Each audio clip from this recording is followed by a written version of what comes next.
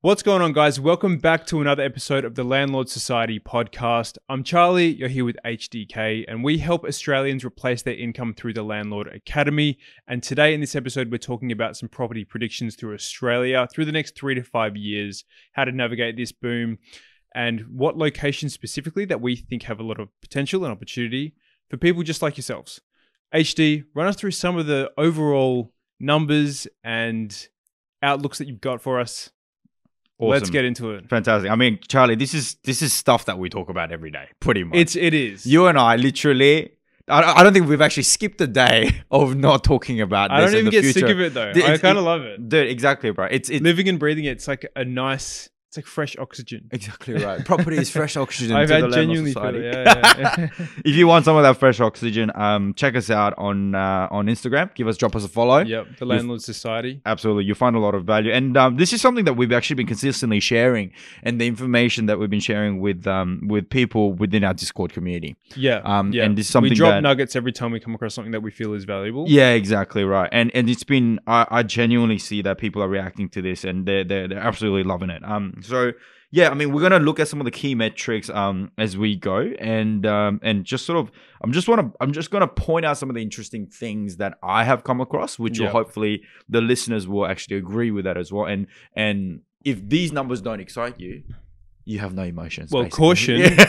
caution, because you may experience FOMO during this episode. big caution there, big caution there. But the good thing about the Australian property market right now is that there is bright hope for the future, and you know, it is the future that we're looking into, not just the past. The past has been great, right? Yeah. For those of you who've made an entry over the last, year or two, I mean, at any point in time in the past, you would have done actually quite well until now, which is quite awesome results to see. Yeah. Some of you may have performed really well. Some of you may have performed a little bit less. But the fact is, property investors are absolute winners in the Australian society right now. Especially when done right. Exactly. Unaffordability is just one side of the coin. Affordability in the right strategy is the other side of the coin. That's where the opportunity lies. And yeah. Exactly right. I mean, the words like unaffordability and rental crisis and all, there's actually music to the landlord ears. You know what I mean? Like, not to sort of pry in a sore that you might have or anything like that, but that's just the side of the coin that you have to decide to be in early on to be able to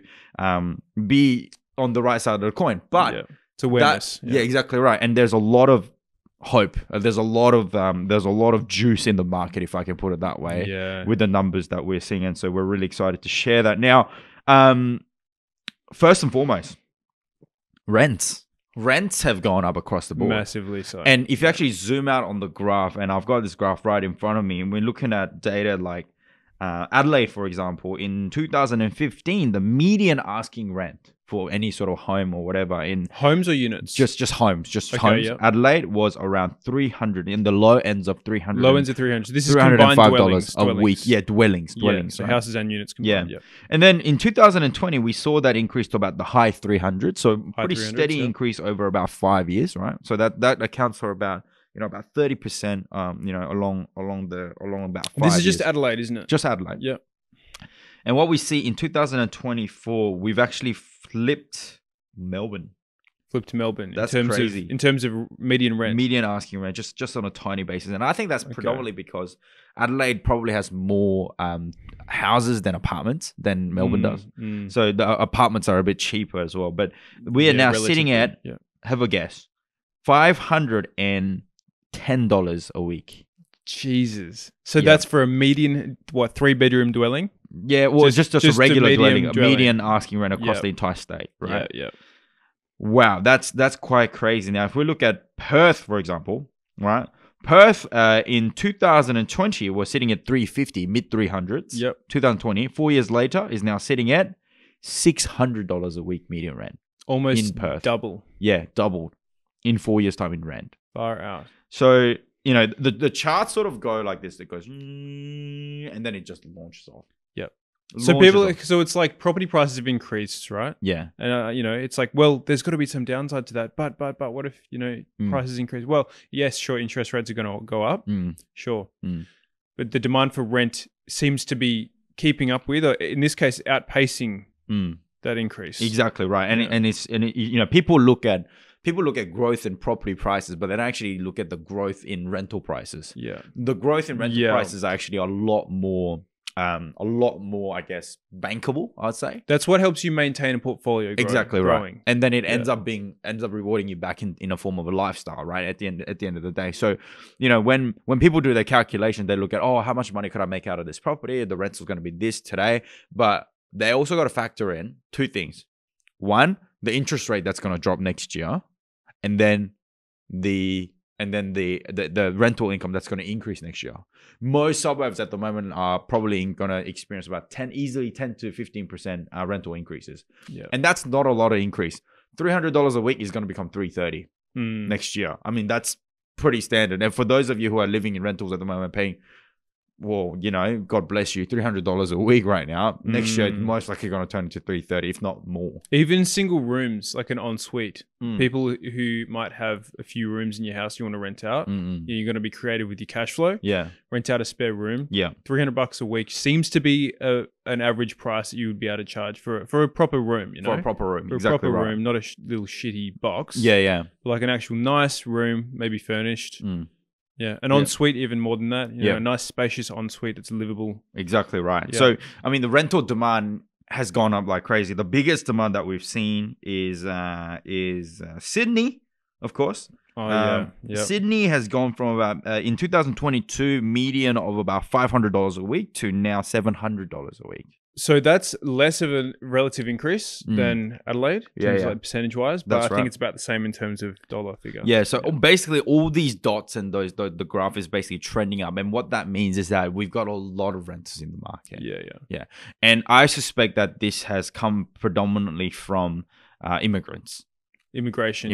Back to that whole lack of supply amongst dwellings in Australia. Exactly right. And in terms of immigration that we're seeing right now, Albanese government tried to actually reduce the immigration down from 510,000 immigrants per year to about 375,000 per year. Okay. They tried that for whatever reason, and I don't really care about the agenda. I just care about the data. Yeah, just totally objective. Totally objective. This is not a political podcast. This is an investors podcast. Yes. Okay. Yeah. And so, but the data actually came in at 550,000. Right. Yeah. So 550,000 immigrants. That sort of roughly works out to about 2,000 immigrants per day over the course of the last financial year, right? That's a lot. That's a lot of immigrants. There's a lot of immigrants. And that has ended up with a housing deficit, right? Oh, actually, before we talk about deficit, those people predominantly are not property buyers. No. They're not, you know what I mean? Like they're immigrants, not. they're not there yet. You know, these are immigrants we're talking about. Yeah, a lot of them, many of them could be millionaires because Australia does have that, you know, hey, buy your way into Australia ticket, right? Yeah. But that's a minority. So majority of them would not be millionaires and they probably don't understand the Australian property landscape, not quite ready to buy as yet. Yeah. These are the types of people that'll be there. So they're not buying property straight away. Where are they going? Boom, rents. Straight away. Straight to the rental market. Straight to the rental market. Not to mention Australians now suffering on affordability. So what the Australians choose to do now, they want to jump into rents again. Right? But by doing that, rental prices increase, then interest rates increase. Interest rate increase, then property price will increase as well. It can actually be, that could be the chain reaction that we see as well. Because it's at the end of the day, lining the pockets of the landlords. And that's what the bank wants to take away from the landlords as well. So, but having said that, the landlords are still protected, right? It's the bottom end of this chart that are struggling, not the landlords and definitely not the banks. No. Okay, so landlords and banks are still making money. They're sitting pretty, but everything else just is falling into place. But let's talk about the population increase and the demand that we have right now. Well, currently there is a... Whoa, hold up, Landlord Society. Are you sick and tired of the rat race and you want to start building wealth with property and generate passive income? Then come and drop us a follow on Instagram and DM us the word Landlord. The word what, Charlie? The word Landlord, like the Landlord Society. Okay, wait, Charles, what's our Instagram handle again? At landlord.society. You heard him, everybody. DM us the word Landlord to our Instagram to learn more about property investing. Now, back to the podcast. A whopping 200,000 dwelling shortage across Australia right now. Gee whiz, yes. That's a lot. That's huge. Yeah. And in fact, it might not seem like a lot, 200,000 when there's 24 million people in Australia. Yeah. But that's enough to drive a huge deficit Mm-hmm. in the amount of people versus the amount of dwellings that are available for the people to purchase. But at the moment, the dwelling commenced data, according to ABS, in 2015 was sitting around about that 60,000 houses per quarter. Right. Now, we're down from there to about 37,000 houses per quarter. Mm. That's not a lot. How many quarters will have to pass to be able to fulfill that 200,000 deficit? Yeah, a lot of quarters. A lot of quarters. How many years is that going to pan out to be? Exactly right. And as the Yeah. years pan out, would the deficit stay the same, Or would it just increase chase it? even more? Would Yeah. it just be a pace? It's a cat and mouse game Yeah. all over again. Yep. Currently, what's really putting the spanner in the works of dwellings being commenced and all the building constructions to continue is the lack of supply of laborers. Mm. Right? Well, Skilled and labor. material costs. Material costs is another thing. But before we Yeah. talk about the material costs, even if we have mountains of materials, if we've got no builders and people actually coming out to the site and hammering away, Mm. is no good. Tradies are at a deficit of 90,000 tradies. Yeah. We shortage. need 90. There's a big shortage. Think about it. Why do the Australian government increase immigration? Because we have a shortage on labor on important things like trades, Yeah. on important things like every other area, medicos and the Yep. nursing, the caring industry, It for was trying to example. stimulate the economy. Yeah, and that's why Australia opens up the doors, because Yep. Australians here don't want to be doing these kind of jobs. So what do? They open up the doors to get these people in, Yep. right? Out of the 500,000 people that are coming in, some of them will be teachers, engineers, doctors. Some of them will be mechanics. Some of them will be tradies. Yeah. Tradies. Yeah. Yeah, but out of the 600,000 people that came in, 1/6 of them cannot be all tradies. Mm. And even if they are, they will need some time for training and they should get there. So that's the reason why the doors are open. Doors are open and the population flooded in. And then there's a deficit again. So this deficit isn't going away anytime soon. So what does that say about supply and demand in Australia in property? The supply is dwindling. Yeah. And it can't catch up to the demand, which It's inevitably... struggling to catch up with the demand. Exactly right, which inevitably has increased. So what Yeah. we've actually seen is a graph now. This is so interesting, okay? We have two lines, which was published on social media and, of course, on our Discord as well. So if you're interested in joining that, send us a DM, or you guys know what to do. Check us out on the social Yeah, pipes. You yeah. know what to do. They know the drill. Exactly, they know the drill. We're looking at data from 2015 until 2023. Yeah. That obviously encompasses COVID. Yeah. Right? Yeah. But I want to ask the general listeners, what happened to property prices before COVID? Was it increasing or decreasing? They were increasing. They were increasing. Easy answer. What happened to property prices after COVID? They were also increasing, violently increasing Yeah. post-COVID. Anyone that bought any property in COVID, like, congratulations. You guys, won the lottery with property. Yeah. Absolutely creamy. Now, we have had a population growth in the thousands. So, we're seeing and let's say the population growth is a blue line, and then the dwelling approvals is the orange line. The population growth always sat above the dwelling approvals. So, the growth is happening. Population growth is happening. Demand is coming in at a faster pace than supply. That's why properties were increasing. And the ratio there was that you would have about 1.4 people increase to one room in a house.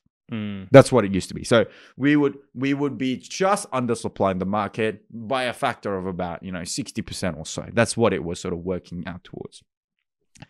At the point in time of COVID, obviously the population increase has dipped to its lowest, right? And that's when we were producing more houses than there were people, but only for a very short period of time. And after that, boom, spiked up. You know why it spiked up? Because people started moving into Australia. Because during COVID, what country handled it the best out of all the other? I mean, Australians will complain on and on and on. Oh, but yeah. come There's on. a whole thing. Yeah, but Australia is a pretty awesome first world country. You know what I mean? Yeah. People who's got money, bit of money, Oh, yeah. would Yeah, love to yeah. live here. Yep. You know what I mean? It And seems bad when you're in it, but then when you look at the rest of the world, Yeah. oh my goodness. we are very much Very blessed lucky. here. Yeah. Very much blessed. And I think we've released some statistics on that with the millionaire migrations. Yeah, we did. Yeah. Yeah. So Yep. that's Most in the Australia. that's the graph that's the visual representation that shows that out of all the countries in the world, Australia is the best at attracting millionaires, right? So if you become rich, the first place people want to go to is Australia. Yeah. And it's also interesting to see that it beat out places like Singapore, beat out places like Dubai, Yeah. UAE, and Yep. like, you know, it was pretty crazy. Places that numbers I was US, you know, you think are wealthy, well-off countries to be. That's right. So what that number has changed into, right? The new people to dwelling ratio, if you like, new people to dwelling housing, right? Ratio is there are 4 people coming to Australia, right? Moving into Australia, or, you know, being born out of Australia, right? To 1 room. Really? Yes. So that ratio used to be 1.4. Now the ratio is sitting at 4. 4. Far out. So the demand and supply is completely stripped Yeah. at the moment. It's completely stripped. So the prediction for the future of Australian property is it's going to get crazier. It's going to get crazier. Unless we come up with a way as Australians to just meet that demand like crazy, like just you know, increase the output of, you know, producing homes. And that means the councils would have to completely open up their, you know, their approval guidelines to say, yes, they would build as many houses as you want here, right? The government would also have to stimulus, like give stimulus to tradies or some of some kind, maybe. Of some kinds, right? Yeah. Things like, you know, on the surface of it, you know, this is where I think, you know, government's sort of doing a bit of a poor job, is like, you know, on the surface of it, things like, oh, it's too expensive, so let's, you know, get rid of, you know, stamp duty and things like that, which we discussed in our previous episode. You know, in things like certain properties. It's a very small pool of the bigger picture. Not only that, it's actually doing the opposite. The True, prices it's are just driving demand further. Yeah, just drive the demand further. I mean, they're trying to fix. It's a kick the can down the road kind of thing. Yeah. But the fundamental issue of the lack of supply is going to be there. But this issue should be an opportunity. Yeah. For property investors. Yeah. That's the thing. So the prediction for 2005 and beyond is that Australia has a lot of work to do when it comes to supply. Land is going to be in demand. Cities will expand. Population will grow. All right. It's really also interesting to see that in the population of South Korea is double that of Australia nationally, and the land is so small, right? So the density of people living in Australia is actually quite low, albeit very low. It's the lowest in the world. Yeah, it's probably, and albeit it's probably, you know, it's populated around more so on the coastal sort of towns. Yeah, but more importantly, we could do with more population here. Yeah, absolutely do with more population here because of the demand of labor that we need and things like that. And look, that might sound like we're pushing an agenda, but I'm saying to solve the supply issue, that's what will need to happen. As to the social ramifications of that, we're not going to make a comment on that. But from this point, see how all these solutions are very, very radical, and Australia hasn't been particularly radical in terms of its policies and whatnot. And on those bases, I see that just from where we're going, there's got to be a massive squeeze on the amount of demand for Australian property and the supply of it as well. Meaning that if you're not in property now, if you think properties are expensive today, guess what? It's not going to get any cheaper. At the end of the day, it's an asset. Exactly right. At the end of the day, I want to also make a quick comment on interest rates. Cool. Yeah. So interest rates, people think that it's all that, right? Let's hear it. Yeah. So let's hear it. I think it should be evident by now from our conversation today that property prices have increased when interest rates are going up. Yeah. Right. COVID till now, people have done well. What happened during those times? Interest rates fell to 0. The cash rate fell to 0. But from there onwards, it went. It increased. It increased massively. Yeah. But property prices also increased with during that time. Exactly right. Yeah. So it's like, when rates are going up, property prices are gonna increase. Yeah. Well, then what's and let me ask you the other way. When interest rates go down, do property prices go up or down? They go up. They go up again. So regardless of interest rate is a good topic to talk about, but it's not the only determinant factor. No way. The only determining factor is supply and demand, which encapsulates things like interest rates. Exactly. And immigration and gentrification, affordability, all of those things, employment, unemployment. Exactly. You know, like a lot of factors. Yeah, exactly right. So I think it's more important that as property investors that we not shy away because of interest rates, but do actual proper research in identifying where the growth areas are, where the growth, what kind of properties will actually grow, and what kind of properties will accommodate what kind of population out there, so that we know that we end up with an asset that's going to be in sort of pursuit by other people. Yeah, does that make sense? So I think that discussion is probably more appropriate in times like this. At the end of the day, if a bank approves you for a loan at these interest rates and you can beat it out with the growth or the rental yield or whatever you've got, well then you're pretty safe already. Australian banks are not the most aggressive in the world. They're probably more conservative. So the fact that they've approved you and you can get a loan right now is probably a good idea. And riding that interest rate, even up and down, is okay. If the interest rates go up, don't worry. The rental demand will follow that. Yeah. The rental if you've got a decent property. Exactly. If you've got a decent property, that is obviously. Yep. Yeah. Good caveat there. Yeah. And of course, if the interest rates go down, well, guess what? Rent's not really going to go down. The value is probably going to go up even further. It's going to go up even further. So it's what in the financial world they distinctly sort of classify assets as risk on and risk off assets. Yes. Yeah. So real estate is typically risk off. Risk off. But the thing is, we're seeing a phenomenon where real estate is both risk on and off. Yeah. Yeah. It's a good thing to have when there's people have a lot of money out there, they can be risky. And it's a good thing to have when people don't have a lot of money out there and they don't want to be risky. Yeah. So pretty exciting time to be investing into property at the moment. And thanks for tuning in, guys. Make sure you subscribe and follow us. We'll see you next time. Cheers, guys. Peace.